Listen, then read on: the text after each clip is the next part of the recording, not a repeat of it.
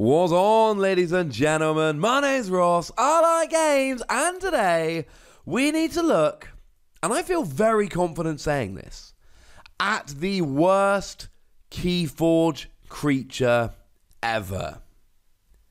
And I don't even think it's that close. It's utter terrible garbage, though there is a saving grace. We'll get there in a moment. It's Toad! Ladies and gentlemen, I don't think there is much of a counter-argument to be made here.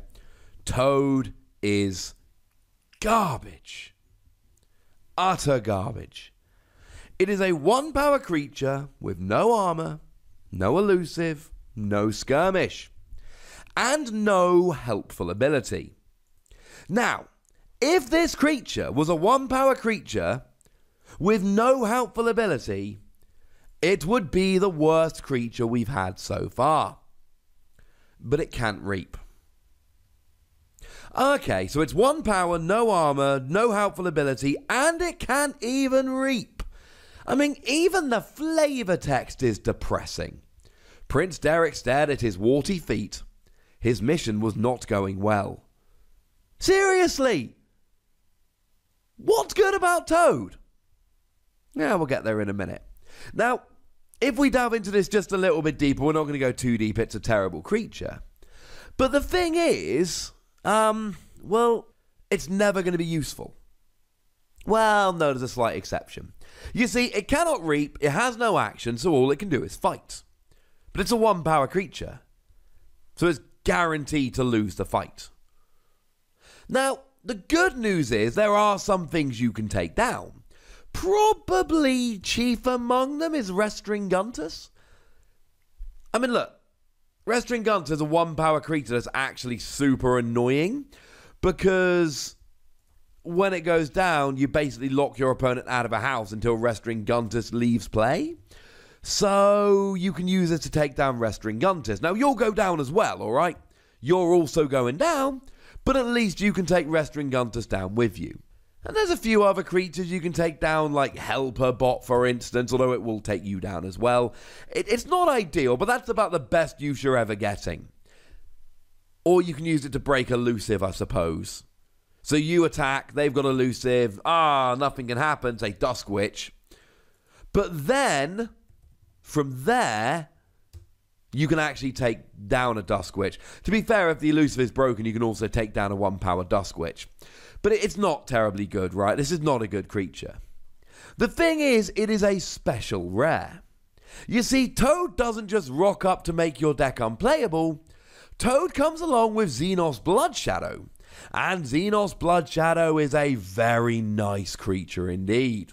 You see, okay, Toad doesn't do anything good. But Xenos Bloodshadow does like everything. It's a 4-power, 0-armor creature, which is fine. Uninspiring, but we're alright with it. But it's got elusive, so you can't just attack it. You've got to break the elusive with something else and then attack it. And it's got hazardous 6, which means after you break the elusive, if you attack it, you take 6 damage before the fight has even begun. If you are a 10-power creature, you will go down because you'll take the 6 and then Xenos will do 4 to you and you'll be destroyed. And it's got poison, which means if you do any damage while fighting, you destroy the creature you're fighting. And it's got skirmish, so if you start the fight, you don't take any damage. Oh. Yeah, that's a lot, ladies and gentlemen. That is an awful lot. And the flavor text here really does build in the Toads as well. I call myself Bloodshadow, make my home in Fangtooth Cavern, and turn my enemies into Toads. What will it take for you to leave me alone? And of course, these Toads are the fallen enemies. Getting rid of this dude's going to be a nightmare. Because first you've got to break the elusive. Then you've got to attack even though you're taking 6 damage before the fight even happens. Then if you take any damage during the fight, you are destroyed. So you know when I said a 10-power creature will go down? 6 for the hazardous, 4 for the general fight. Well, actually, anything will go down. Unless they've got more than 4 armor. So something like a Collector Worm, for instance, could survive the 4 damage. because nothing is actually done and poison only kicks in if damage is done. But of course, Collector Worm won't survive the hazardous 6. Collector Worm rocks up as a 2-power creature, so sorry.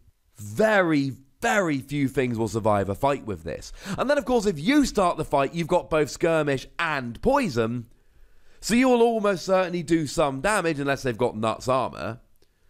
And then you will take them down, but because you've got skirmish, you'll take nothing in return. This is phenomenal at fighting. This is one of the best fighty creatures we've ever had. Having elusive and skirmish is great. Now, it's not the first time we've ever seen elusive and skirmish. Kindred Longshot has both elusive and skirmish. And when she reaps, she deals 2 damage to a creature. But she's a 3-power, which is 1 less. And she doesn't have poison, and she doesn't have hazardous 6. So as much as I love Kindred Longshot as a fighter, don't think it is a patch on Xenos Bloodshadow. And seriously, right, the amount of times I've tried to say the name, said it wrong, and had to re-record it during this video. This is a really awkward name to get right. I want that on the record. And if I did get any wrong and forget to edit them out of the video, please forgive me, it's a super awkward name. So this makes sense. And you've got to ask yourself how much you want to find this in a deck, right? Because Toad is garbage, but Xenos Bloodshadow is awesome.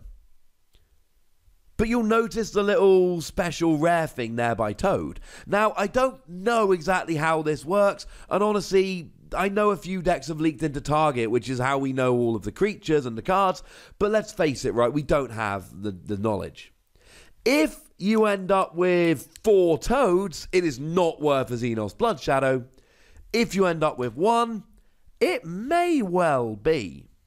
Now, of course, there is a third card that we need to add into our little group here, because if we looked at the flavor text from Xenos Bloodshadow, make my home in Fangtooth Cavern, what will it take for you to leave me alone? So clearly there should be a card called Fangtooth Cavern, and there is. Incidentally, it is in this set. Sometimes we see it that creatures, cards are referenced, but they don't come along until a little bit later. Well, Fangtooth Cavern is an artifact. It gives you an amber bonus, and it reads, at the end of your turn, destroy the least powerful creature. And it is least powerful creature. It is not least powerful enemy creature. It is just least powerful creature. And you can see that this card is designed to take down Toads. Now, sometimes your opponent will have a 1-power creature, something like an aforementioned Duskwitch or a Restring Guntis, and you can get rid of them, yay, etc. But generally speaking here, it's going to get rid of your Toad. It could be kind of annoying. And look, even a 1-power creature, oh no, because it can't reap. So essentially here, yes, you're going to get rid of Toad. It can't reap, it's no good at fighting. You might as well let it take out Toad, but then, in theory, once it's taken down Toad, it should hopefully be going after one of your opponent's creatures. Imagine if you can get rid of your Toad, maybe by throwing it into something and fighting, and then it takes out a Restring Guntis, or it takes out a Duskwitch. That could be kind of amazing. It's another one of those artifacts that gives you an amber bonus, but you've got to be so careful when you play it, because it just indiscriminately takes out the least powerful creature at the end of your turn. Now, the good news is it's the end of your turn, so if one of your creatures is the least powerful, you can use it to fight, take it out, and then maybe get one of your opponents instead. That would work. And there is a way to manipulate it that way. But honestly, this is a very risk-reward kind of artifact. It reminds me a little bit of Speed Sigil. I adore Speed Sigil, but it means that the first creature played each turn comes into play ready. But that is both your opponent's and your own.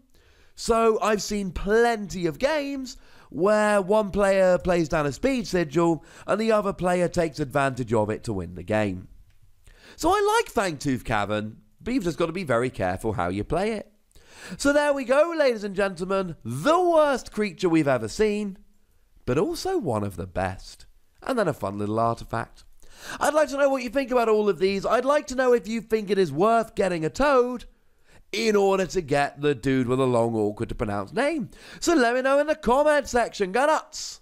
Be nice. And then make sure you like this video, subscribe to this channel, and follow me on Twitter at the Wossy, where we can talk about games like Keyforge and any other games that take my fancy or yours. And do please consider checking out patreon.com/PTCGradio, where you can support the channel, get some bonus podcasts, etc. But by far, they're weekly incidentally.